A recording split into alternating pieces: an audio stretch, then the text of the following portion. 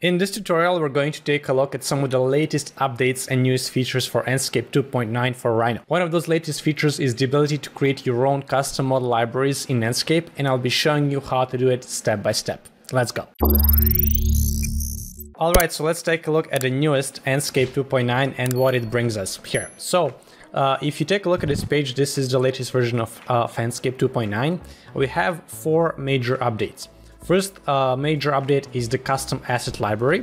Then we have video textures, displacement maps, and fitness assets. So on this page, you can get some information on what these features mean, what they represent, and how you can apply them to your own models. And on this page, you will have some more information about how this new custom asset library works with Enscape 2.9. You can see some of the the basic questions that people are asking, some frequently asked questions, and you can get an idea of how this feature would work in Enscape.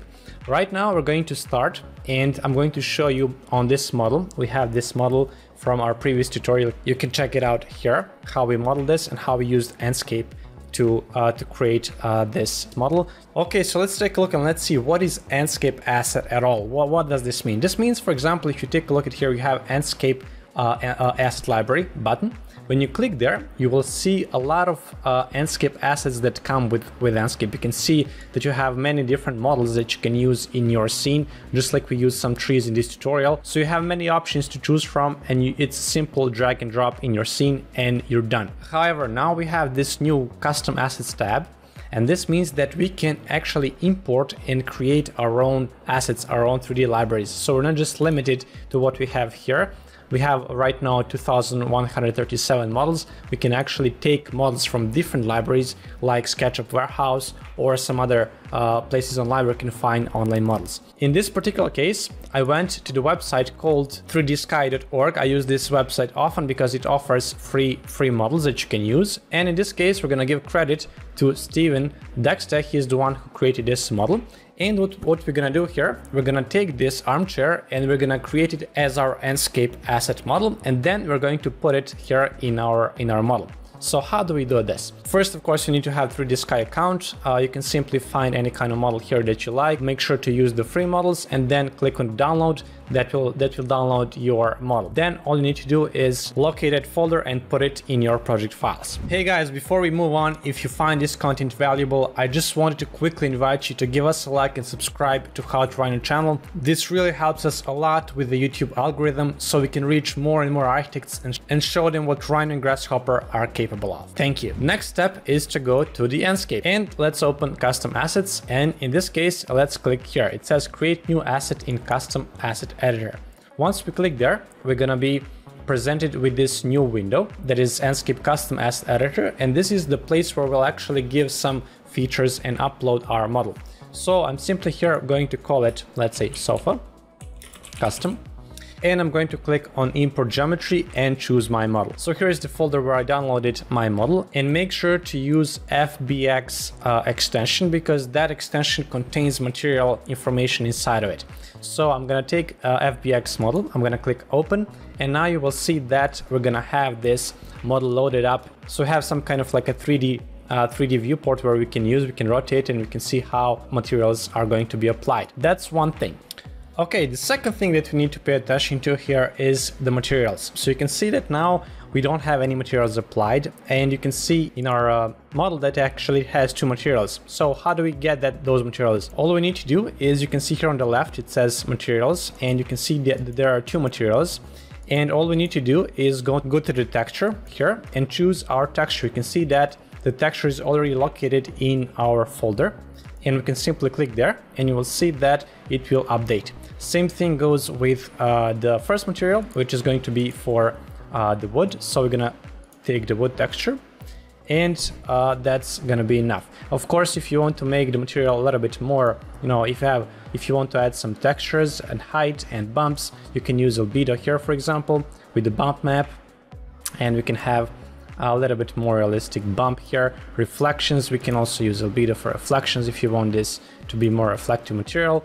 But you know, this is just like fine-tuning the material right now. The default is pretty much going to work for us. And now let's just add maybe the albedo here for the bump map as well. And I think we're gonna be happy with that. And of course, the last thing that you want to do, you want to take the snapshot. This is the snapshot of how your model will look like in the Enscape asset library. So if you like how it looks, you can simply, you know, click here. It takes a snapshot, and now this will be positioned in your library. Last thing that we want to pay attention to is the scaling. You can see how, like when I change these guys, you'll see that orientation will change. So you need to make sure that we have the proper axis if you want to take a look at this snapshot. And then look at this, meters. So this is too big. So we need to pretty much make this 0 point, let's say 7513, and then we need to put 0 in front because this is gonna be much smaller. Now this will disappear from the thumbnail, but don't worry, we already saved that. And the last thing that we need to do, you want to click here on the save project, and here in my folder I have a folder called Enscape Custom Asset Library. I'm gonna click there and I'm gonna call it Sofa Custom. Then I'm gonna click save, and now we have the project saved, and all we need to do is click on generate asset, and that will successfully generate our asset. You see here it says asset generated. That's fine. We're gonna close this off, and now let's take a look. And now I'm going to open my asset library one more time, and you will see here that we're gonna have our new sofa that we created. So now let's go to our model and let's choose where we want to put this sofa. So let's say that we want to put it inside here next to this wall. I'm gonna change here the lens length to be something like this so we can have a better idea of the interior. And let's click on it and let's position it maybe here. And you will see that it's gonna be a little bit below because the actual point is gonna be the middle. So we need to move this guy on the top. So I'm simply going to use the vertex here and I'm gonna move it here in the position. Okay, so once I'm happy with with the position of my sofa, I'm going to move it there, and let's copy one more time, maybe create 3, and I think I'm ready. Now let's see how this looks. Whoa, this is not what I wanted. Okay, so these actually look like they're flipped over, and that's fine because if you remember those X, Y, and Z coordinates, that's where you will set this up so you know what is the proper orientation. I'm going to go back and I'm simply going to rotate all of these guys. So let's come here and let's click on this red arrow. Let's say -90, and we're going to put it here in the position, and that's gonna be finalized now. And now let's take a look at the Enscape, and you will see that we have our sofas ready. And as you can see, all of the materials are perfectly fine. So that's how you create custom models for your Enscape library. In the extended version of this tutorial, which is available on our Patreon page, I'm going to show you how to use video textures in Enscape, which is another new feature in version 2.9. And on top of that, you will learn how to use Grasshopper to randomly scatter and modify Enscape assets. You will also get access to all of our extended tutorials and project files. The link is in the description. If you'd like a structured step-by-step approach in learning Rhino and Grasshopper architectural presentation, animation, rendering, you can apply for our Rhino for Architects 2.0 course. First link in the description.